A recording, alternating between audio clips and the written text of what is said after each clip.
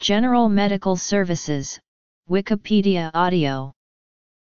General medical services is the term used to describe the range of healthcare that is provided by general practitioners as part of the National Health Service in the United Kingdom.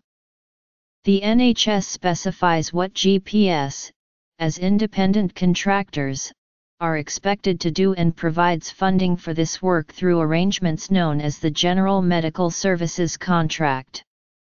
Today, the GMS contract is a UK-wide arrangement with minor differences negotiated by each of the 4 UK health departments. A new contract is issued each year.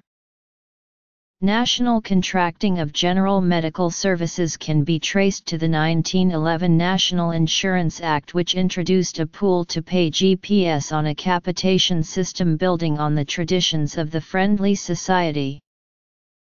The scheme was administered by local insurance committees covering counties and conurbations, which held a panel of doctors prepared to work under the scheme. The panel doctors were subject to terms of service which were later lifted directly into the NHS GP contract. Lloyd George's nationalisation of club medicine and local insurance in 1912 was the progenitor of the NHS in 1948. Lloyd George, when proposing to increase from 6 to 9 shillings per head the proposed annual payment to panel GPS, insisted, if the remuneration is increased, the service must be improved. Up to the present the doctor has not been adequately paid, and therefore we have had no right or title to expect him to give full service.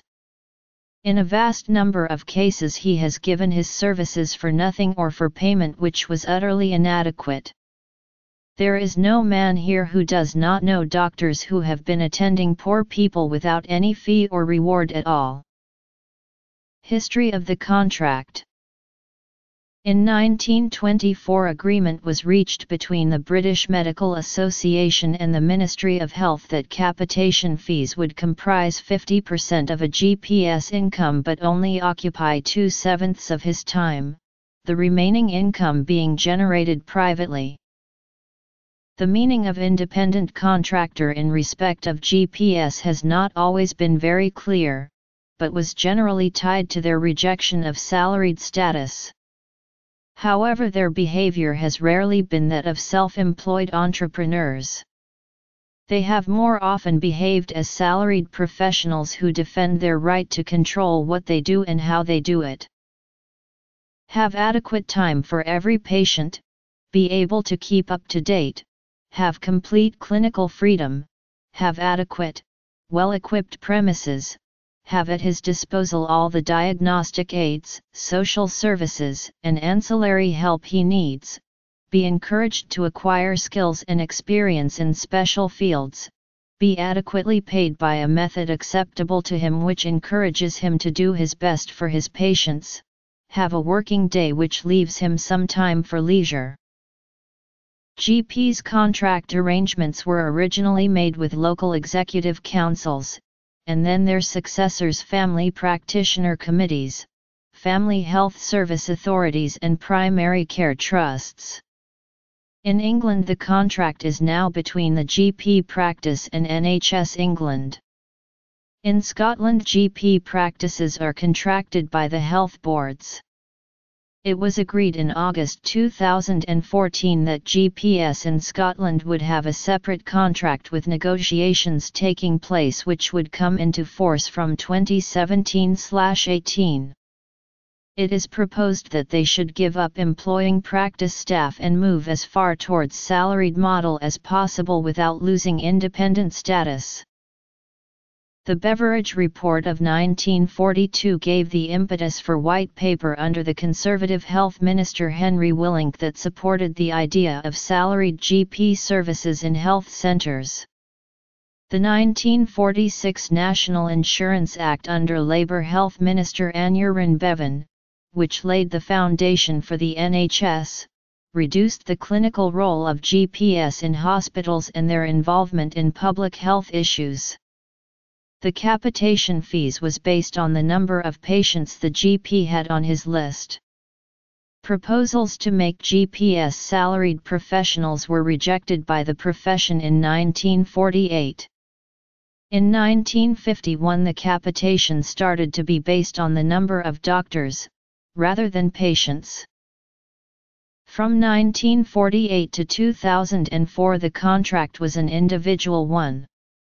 Virtually every doctor working in general practice had a personal contract with the local NHS and patients were registered with a named doctor.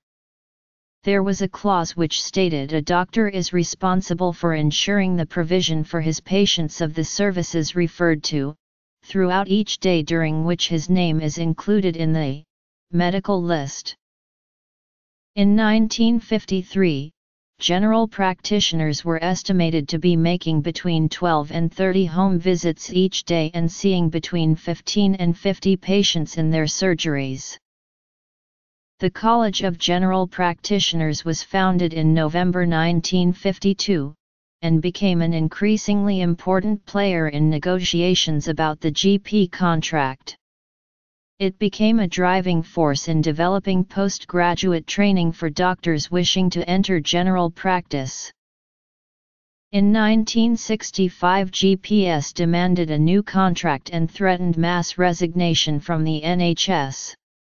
One of their complaints was that there was no provision for improvement of practices. A GP who employed a secretary or nurse was paid no more than others who did the minimum. The main problem, however, was in comparison to the pay and status of hospital consultants. The career earnings of a consultant at that time were 48% higher than those of a GP. The Socialist Medical Association complained that the role of the family doctor as the linchpin of the NHS, as intended in the NHS Act, had not been fulfilled. The reverse position had gradually developed, and general practice was now frequently described as a cottage industry. The BMA formulated a charter for the family doctor service. It demanded, to give the best service to his patients, the family doctor must. The resulting 1966 contract addressed major grievances of GPS and provided for better equipped and better staffed premises, greater practitioner autonomy, a basic practice allowance for any GP principal with a list of more than 1,000 patients, and pension provisions. Fees for service were introduced for interventions related to the prevention of disease. There was considerable pressure from doctors for the introduction of charges to patients, but the minister, Kenneth Robinson, and the leadership of the BMA resisted this. Despite some changes, the capitation principle and the pool survived. The new payment system, known as the Red Book, allowed doctors to claim back from the NHS 70% of staff costs and 100% of the cost of their premises. Maternity services and contraception were optional services which attracted additional payments. GPS were allowed to practice privately, to hold part-time hospital or other appointments within the NHS, to work in industry or for an insurance company, although few did very much private work. Early years of the NHS. In 1976 Parliament approved legislation requiring doctors who wanted to become principals in general practice to complete vocational training. The Conservative government under Margaret Thatcher from 1979 onwards looked for ways of changing the NHS, with the greater role of the private sector, and for limiting health spending, and it was not afraid to take on the doctors' trade union, the British Medical Association. The 1990 contract, which was imposed by Kenneth Clarke after it was rejected in a ballot, linked GP pay more strongly to performance. More money was attached to capitation and less to the basic practice allowance, in line with the Thatcher government's general enthusiasm for competition, an enthusiasm which was not shared by many GPS. The number of professional members on the Family Health Services Authority was considerably fewer than had been the case with the Family Practitioner Committee. The terms and conditions of primary medical service delivery were closely specified. The Red Book detailed the payment tariffs for each individual treatment. Targets were set for cervical smears and immunizations. GPS were required to give health checks to new patients, patients over 75 and those who had not seen a GP for 3 years. The GP fund holding scheme gave them a budget for commissioning for the first time. The government also introduced a new locally negotiated personal services contract for general practitioners in 1997, permitting them to be salaried, paid by the session, or work as locums. The new GMS contract came into force in April 2004, abolished the Red Book and led to a significant but temporary increase in some practices' income. Every practice gets a share of a total amount of money allocated towards primary care in GMS practices. This share is determined by the practice's list size, adjusted for age and sex of the patients. Furthermore, the practice gets an adjustment for rurality, for the cost of employing staff, which captures differences in pay rates between areas, the rate of churn of the patient list and for morbidity as measured by the Health Survey for England. The application of the formula to this reduced global sum would have resulted in great changes in GP income and income loss for many GPS, and through their representative organizations the GPS were able to extract a concession.